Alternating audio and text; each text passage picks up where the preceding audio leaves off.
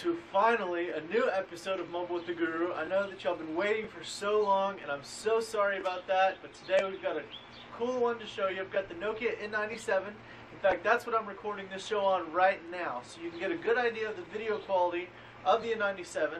It's actually pretty good, I think. Unfortunately, it's still just a regular VGA quality,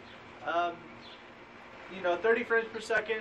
No HD, no nothing. It's still the same 5 megapixel lens that we've had on N series for years, including the Nokia N79, which is currently my favorite non-touch screen S60 phone.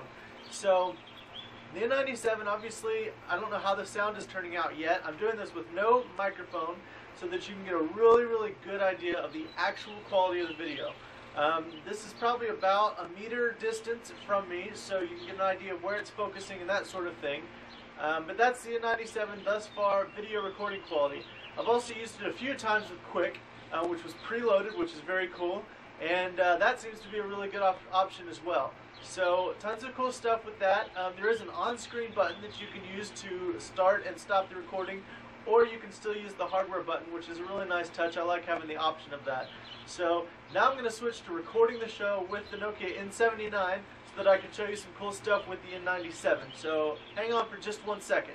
Okay, I'm back. So that was the Nokia N97. Now I'm recording the show with the N79 so that I can actually show you the Nokia N97. So this is obviously the white variant, a Euro. So I'm getting really crappy 3G. This is in Dallas. And I'm pretty sure that AT&T has switched over to using a lot of 850 for 3G, which is resulting in the poor 3G signal that I'm getting. Because nobody else has reported any reception issues with the N97. In fact, my coworkers at Mobile Burn said that theirs is simply phenomenal. So I'm pretty much convinced that it's AT&T's fault. And my edge reception is actually pretty good, which kind of corroborates for that. So this is the N97. It's the slide is actually really nice. Whoa, that would have sucked. The hardware on the N97 is the very first N-Series that I can confidently say this was probably built by somebody from the E-Series team. So if you've been following Nokia's N-Series and E-Series, you know that the E-Series are typically built like tanks. Just phenomenal build quality and materials used and all that kind of stuff, whereas the N-Series, not quite so much, and it doesn't usually have the same quality feel. The N97 is the first N-Series phone that I feel really confident about the build quality of. So I'm very, very, very impressed with that. The display is obviously very large. It's a 3.5 inch in HD, which I believe is 640 by 360 pixels resolution. And it is a resistive touchscreen. However, I personally don't see a big issue with that. It's incredibly responsive, much more responsive than the 5800 Express Music, which also has a smaller display but the same resolution and also resistive touch. So as you can hear and see, the slide function has a very, very nice click to it. It's very solid, and it's just incredibly, incredibly well done. It's very obvious that they put a lot of work and time into that, so that's really impressive. Just a quick overview of the device. This is a proximity sensor here. This senses when your phone is held up to your face like this, and it turns off the display so that you don't get accidental button presses and that sort of thing. Very nice touch. We also have a front-facing VGA resolution camera for video calls in Europe and those kind of places. In the US, it's really only useful for sending multimedia videos to your friends and stuff. There's also an ambient light sensor which controls the backlight and the keyboard backlight. The display, obviously. These are two touch-sensitive end and send keys, obviously for hanging up and all that kind of thing. This is actually looks like the old N-Series multimedia menu, but it's actually the regular menu button. You can press it once to get to the menu. You can also press and hold it for a few seconds to get the Task Manager, which I have had handy Taskman installed, so that's what you're going to get from me. So it's got 32 gigabytes of internal storage plus a micro SD card. So you could technically have 48 gigs of storage on this device if you had a 16 gig micro SD card. There's a 3.5 millimeter headphone jack up top, and that does work with TV out. However, Nokia has apparently stopped including the TV out cable in the phone packaging, so that's kind of frustrating. Power button, the camera slider back here with the dual LED flash.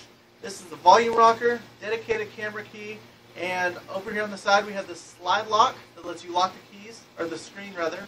and then the micro USB charging. One cool thing I want to point out, there's a little bitty light right next to here that shows white. When you charge the phone, that light comes on.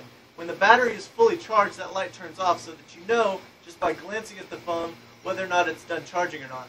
One thing I would like to see Nokia do in the future is have this be a 3-color light that shows red, green, and yellow, so that you have a little bit better idea of how much charge is currently on the battery if you were to disconnect it at that moment. That would be extremely handy, but other than that, one thing though that I really want to point out, and Ben Smith at the Really Mobile Project pointed this out in a video that they posted today about the N97, and he claims that one of the silly things about this phone is that it comes with this in the box. This is the stylus. It has a little cap.